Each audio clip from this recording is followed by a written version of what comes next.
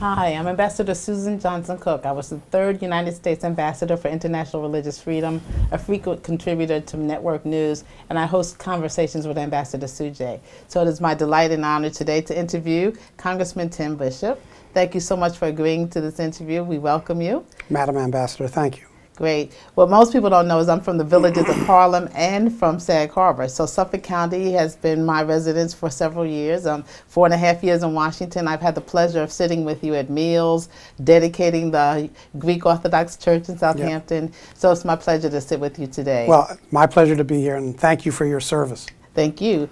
So who is Tim Bishop? Where were you raised? How were you raised? If you had to put it in a nutshell, who are you? I'm a local boy from Southampton, New York. I was born and raised in Southampton.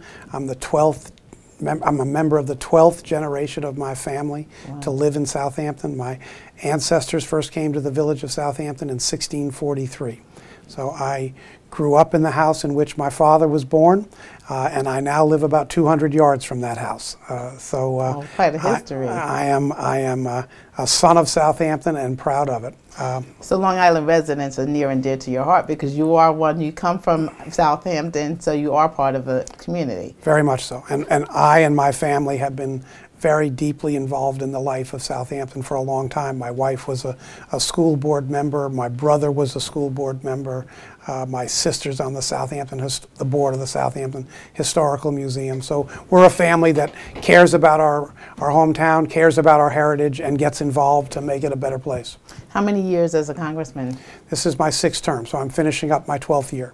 It's been a heated kind of race this year, and so there's been a lot of attacks from the RNC. How do you respond to corruption charges, all the attacks that are happening? Well, unfortunately, the attacks have become a part of our politics now, and I think it's deeply disturbing that our politics has become so toxic.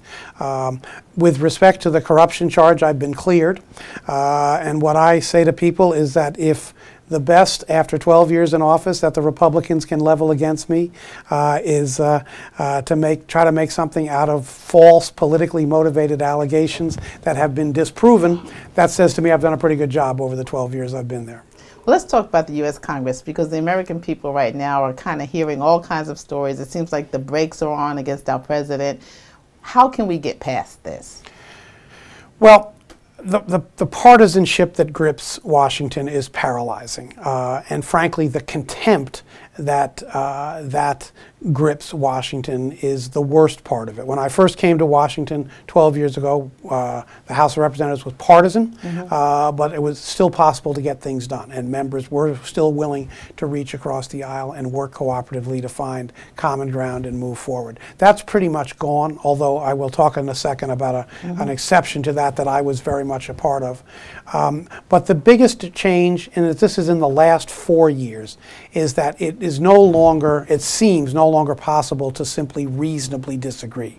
The disagreements are fraught with contempt and disdain, and it's awful hard to craft meaningful public policy when the people with whom you have to work to get there have contempt for the point of view that you have. Very much so. I mean, Congress created my position, so I was in the midst of all of that contempt. But let me ask you this. I mean, a lot of it is directed towards our President of the United States. If you had the opportunity for him to stump for you in Long Island, would you take it? I probably would. It hasn't been offered. But, you know, look, there are things that the President's positions that I support, and there are the positions that the President has taken that I don't support. But he's our President. Yes. And I think he's entitled to the respect that the office carries with it. And that, again, is one of the big differences. You know, when I was, when the first, I guess, 6 years that I was there, President Bush was our president. Now, I didn't think he was a very good president, but I didn't have contempt for him. I didn't have disdain for him. And I thought the office that he occupied demanded respect. I think that's the key word, yes. And so I felt it was important that I and my colleagues give him respect. I find that too many of my colleagues do not respect the presidency of Barack Obama and consider it to be illegitimate. And again, I will say it's awful hard to craft public policy when one of the people that's part of the equation is someone that you think doesn't have a legitimate right to be where he is. Well, let's talk about some of the policy that you have crafted. What do you think is the best piece of legislation that you have either sponsored, co-sponsored on behalf of Long Islanders? I would say the two pieces of legislation that I'm the most proud of, that I was intimately involved in writing, are two pieces of legislation that make it easier for students to go to college. One was something called the College Cost Reduction Act, which was at that time the single largest increase in student financial aid funds for needy students in our history. It also made student loan borrowing less expensive, created a program that allows students to get scholarships if they major in a STEM-related profession and then teach in that profession in a Title I school once they graduate. And then I thank you as a parent of two college students. Thank you. And then the other one is something called the Student Aid and Financial Responsibility Act, which got folded into the Affordable Care Act. I was one of the ones who wrote that bill. And what it does is it took a wasteful student loan program that ran parallel with a student loan program that the federal government maintained, two exact same programs in terms of conditions, interest rates, and so on. We shut down the student loan program in which students were borrowing from banks and other private lenders, saved $65 billion over a 10-year period, and took those savings and put it into increasing the Pell Grant. So we made the student loan delivery system more efficient. We saved money, and we took that money and helped students get higher non-repayable assistance grants so that they would have to borrow less. That, to me, is a good day's work. That's a good day's work, and thank you for 6 terms. Let me ask you, is there any legislation you regret having introduced or that you have second thoughts about now that it's been introduced? Not really. I mean, I think there are pieces of legislation that I have supported that need improvement. The Affordable Care Act is an example of a piece of legislation that I think has lots and lots of pieces to it that are very good and are helping an enormous number of people. 13 million people in this country now have insurance, whereas a year ago they did not. But there are pieces of that law that we need to continue to evaluate and modify and improve. Can you talk about some of those pieces? What were the advantages and what are some of the ones? One of the pieces that we have to improve is there's a problem for small business owners and a problem for businesses that are sole proprietorships in terms of accessing affordable insurance. We have to fix that. In my own view, there's a tax in the bill on medical device makers that I think should be repealed. I never supported it. I think it should be repealed. But, you know, on balance, 13 million people have insurance that didn't have it. These are our fellow Americans. We are allowing students to stay on our children to stay on their parents' policies till they're 26. Much needed, actually. Insurance companies can no longer deny a policy to someone who has a pre-existing condition. They can no longer deny policies to families who have a child with a pre-existing condition. No annual caps on payouts, no lifetime caps on payouts. Seniors are saving billions of dollars in prescription drug costs because of the partial payment of the closure of the donut hole. These are all good things. Yeah, they are. And these are things that we need to build on, but things that people are really benefiting from. So let me ask you, I'm going to stay universal for a minute, and then I'm going to come back to Long Island. You know, what's in the news right now is the Ebola epidemic.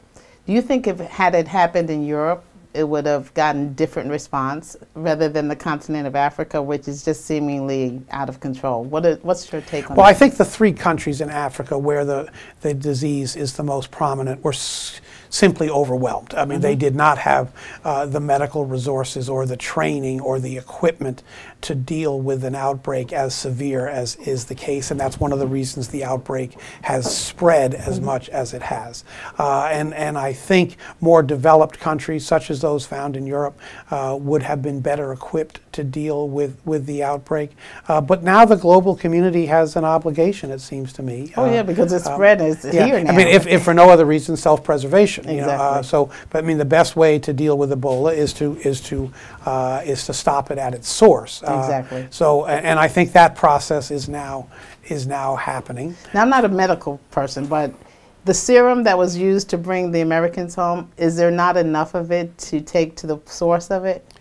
My understanding is that that is the case. I don't know for sure. I also believe that all of the treatments that are currently being put in place remain experimental, non-FDA approved treatments. So it's going to take a while. So I think it's going to take a while, yes. Let's come back to Long Island, the place that we both love, where you've been for generations. How many generations? 12. Okay.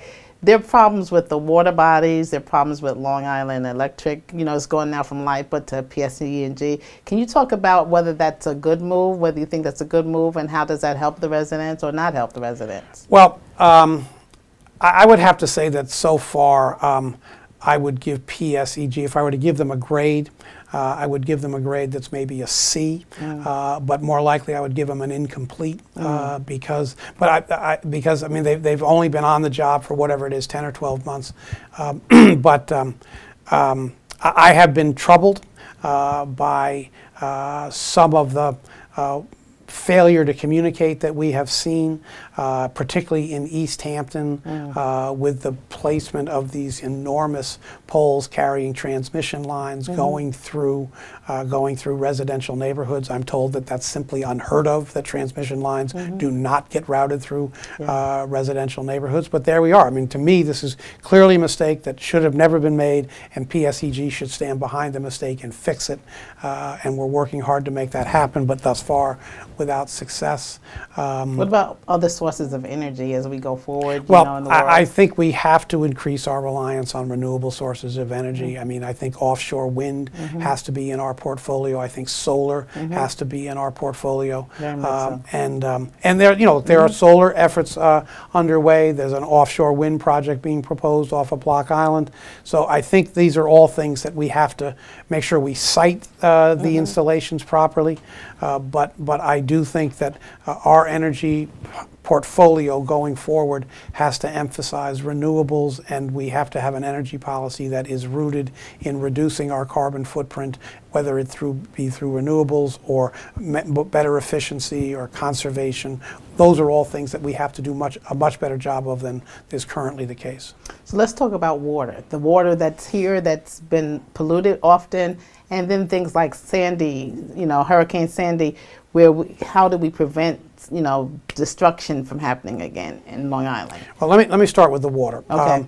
I think that emphasis on water quality, both our surface waters and our groundwater, has to be something undertaken by every level of government, from the federal government down to villages. And it is happening. The county executive has made water quality the signature issue of his tenure as county executive. Anna Throneholst, the supervisor of the town of Southampton, has done incredible work in terms of trying to improve water quality and putting the town in a position where it can actually undertake projects to improve water quality. At the federal government, it's been one of the issues that I've been the most involved in. I'm the senior Democrat on what's called the Water Resources and Environment Subcommittee. Yes. We have responsibility to monitor the EPA's compliance or enforcement of the Clean Water Act. I've been very involved in trying to move the country, the federal government, back into the position where it is more supportive of funding wastewater infrastructure projects, which is a huge piece of the degradation of our surface waters because of nitrogen loading and other nutrients going into our surface waters, primarily coming from our waste stream. Talk a little bit about that for a minute. The structure is federal government and local government. How much is the state involved? You know, the government. Every level of government is involved. I'll tell you about the federal involvement. There is something called the State Revolving Fund, which is a fund that is funded by the federal government. It goes to the states. The states then create their own mechanism to administer it. In New York State, it's called the Environmental Facilities Corporation. Municipalities apply to the Environmental Facilities Corporation for either grants or low-interest loans. The Environmental Facilities Corporation makes their judgments. They don't have anywhere near enough money to go around to meet the need. But what the State Revolving Fund is just that, a revolving fund. And so municipalities repay. That money is then available to reloan to other municipalities. It's a good program, but it is not properly funded. And in totality falls short of what really we need to do. We have a $300 billion backlog of wastewater infrastructure projects, and the federal government spending about $1 billion a year. We're not going to get there at that rate. So I've been very involved in trying to move the federal government in a direction where we're doing more. I've also helped create a new financing mechanism, passed it into law, called WIFIA, which would allow municipalities to borrow directly from the Treasury for wastewater infrastructure projects. Talk about WIFI a little more. Well, it's basically an opportunity, as it is now structured in a law that I helped write. That is now that municipalities could have a project in mind. They could apply to the environmental facility in our state, apply to the Environmental Facilities Corporation for either a grant or a loan. If they were unsuccessful, they could then go directly to the Treasury and try to borrow directly from the Treasury. So it is a means, another pool of money that municipalities could access to do what they know they have to do. Okay.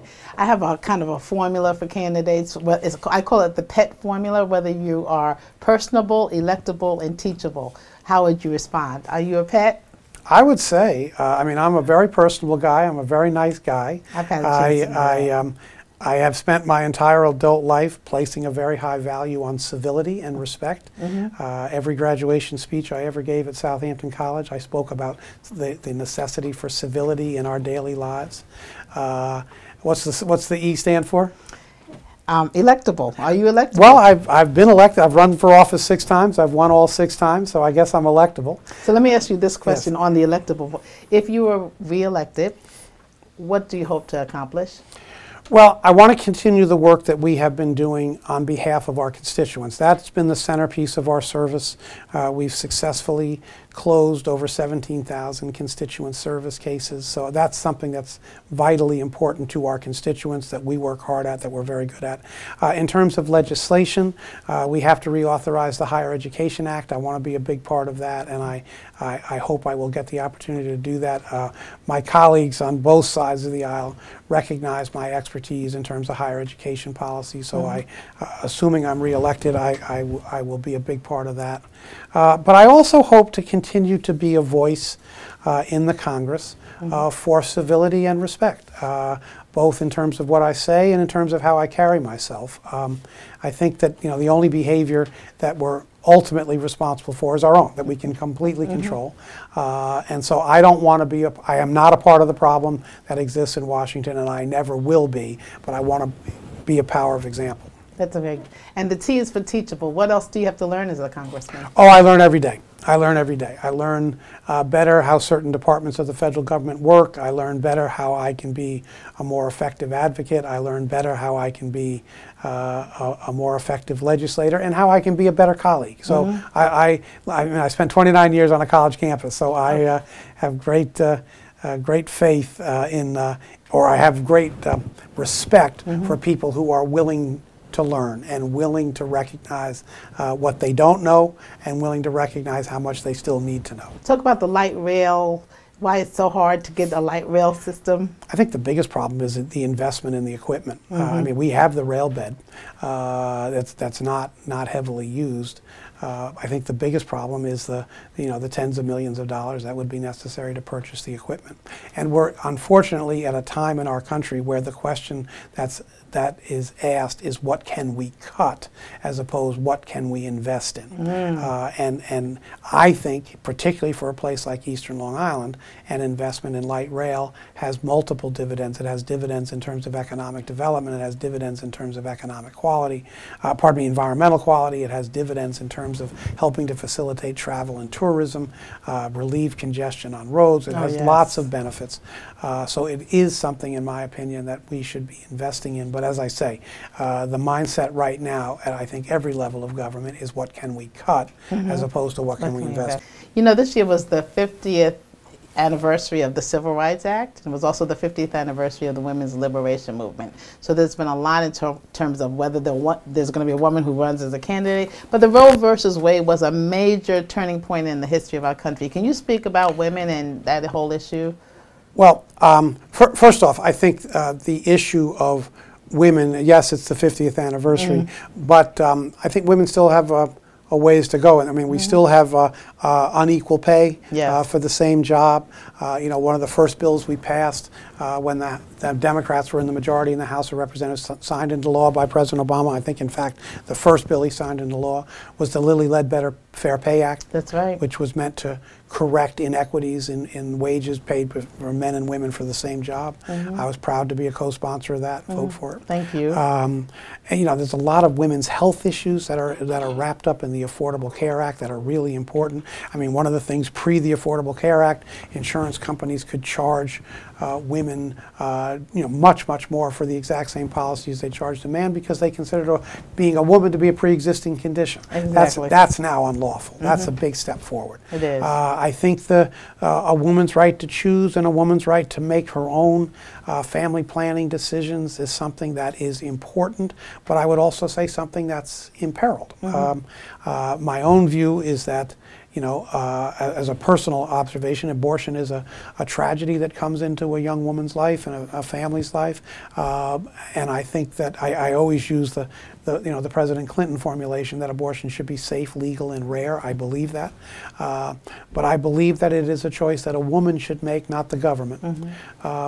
And with respect to access to contraceptives, you know, again, one of the pieces of the Affordable Care Act is that contraceptive services must be considered a minimum part of any insurance policy sold through the exchanges. I think that's a step in the right direction. Can you speak to the Hobby Lobby verdict? I think the Hobby Lobby verdict is a wrongly decided case before the court. I think, I mean, I hear people complaining about having the government make health care decisions for people, but now it's okay to let your employer make health care decisions. That's I mean, you know, when your obligation to your employer is to do the job that you were hired to do, and the employer's obligation to the employee is to you know, give a fair day's wage for a fair day's work. But then tell the employee we're also going to make your family planning decisions. I just think that's hard to justify.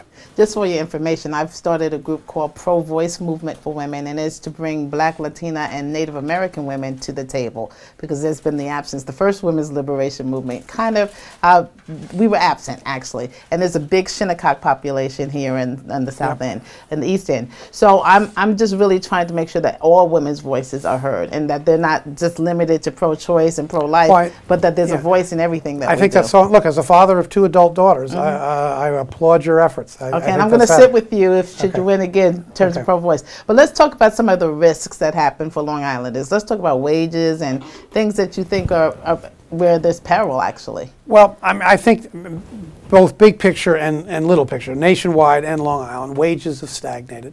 It's harder and harder for a middle-class family to get by. It's harder and harder for a middle-class family to stay in the middle class. You know, and one of the things that I worry about a lot is the disparity between corporate profits and wages. Corporate profits as a percentage of the economy, as a percentage of GDP, are higher than they've ever been. Right. Total payroll compensation as a percentage of the economy are lower than they've ever been. So, I mean, if you want to talk about 2 Americas, there it is. There are 2 Americas. And yes. I think that there's a lot of reasons for that. So, outsourcing is a piece of that. Profit taking on the part of corporations is a piece of that.